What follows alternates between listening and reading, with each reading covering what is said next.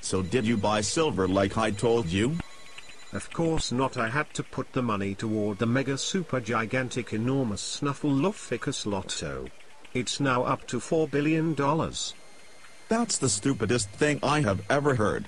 You have to be the dumbest man on the planet. Do you actually think that you will win? You believe that you will actually hit the lotto? No.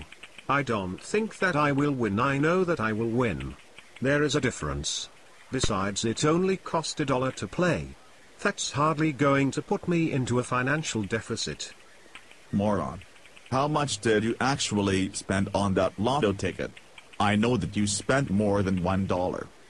It's none of your business. Did you spend your rent money? That is none of your business.